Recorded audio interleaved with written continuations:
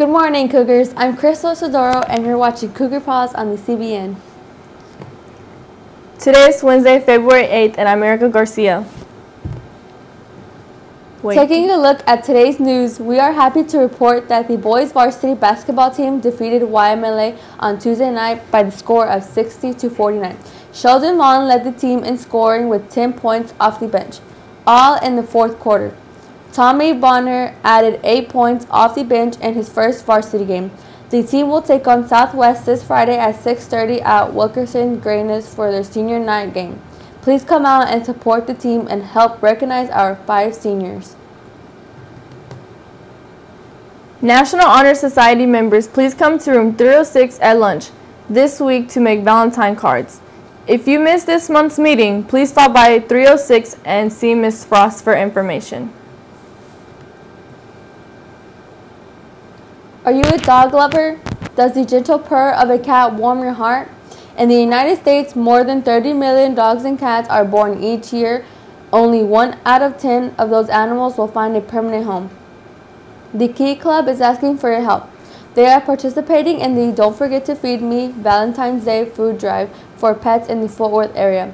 Help out by bringing a bag of dry food or cat food to room 240 or room 242 by February 14th. They are also in need of 1-gallon Ziploc bags. The Key Club members will separate the dog food and cat food into servings to donate to the local pet food bank. Help the Key Club reach its goal of 1,500 servings. The Student Council will be in the cafeteria during lunch this week, giving you the opportunity to write your special someone a Cupid heart. Come by our table and express your feelings to your secret crush. Hearts will be delivered on Tuesday, February 14th. This service is free to you as a gift from our Student Council.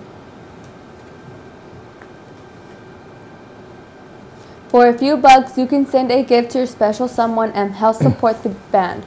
Visit the cafeteria to purchase glow stick bracelets for $1 or red roses for $3 to send to your best friend, favorite teacher, or special someone this Valentine's Day. All items will be delivered during 7th or 8th period on Valentine's Day, so make sure you have that info. Do you know how to tell the difference between a seasonal allergy and an infection? Dr. Alan Sedin from UC Health explains it here.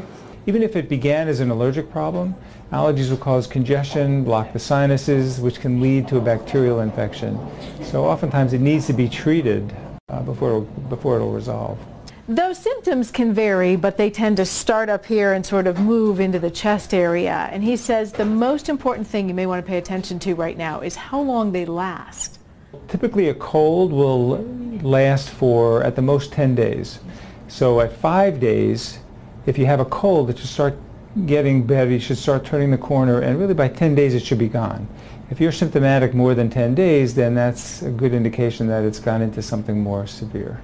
Severe infections that do become bacterial may need antibiotics for treatment, according to Dr. Alan Seiden and his team of ear, nose, and throat specialists. But you also need various decongestant treatments to try to get the respiratory tract open so the sinuses can drain and the infection can resolve.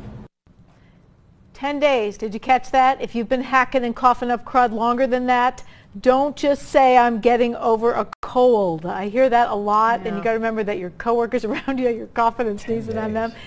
If you are sick, please stay home. No one wants your stuff. If you are a college-bound senior or will be doing dual credit students next school year, the Tarrant County Health Department will be at Western Hills High School on Friday the 17th to give meningococcal vaccines. The cost will be $14 payable in cash or check made out in TCHD. It will be free with your card if you are on Medicaid or CHIPS. Please see Ms. Estes, the school nurse, to get a permission slip for the shot.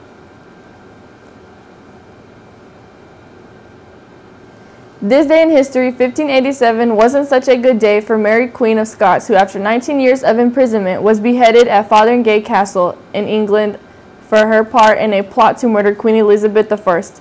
In 1542, while just 6 days old, Mary had ascended to the Scottish throne upon the death of her father, King James V. Her mother sent her to be raised in the French court, and in 1559, Mary had returned to Scotland to assume her designated role as the country's monarch. On a literary note, in 1955, John Grisham, the best-selling author known for his legal thrillers, was born in Jonesboro, Arkansas. Grisham's books have sold over 250 million copies worldwide, and over half a dozen of his novels have been turned into films. Well, Cougars, that is all we have for you today for Cougar Pause. I'm Crystal Isidoro. And for the CBN, I'm Erica Garcia, wishing you a good day and some good news.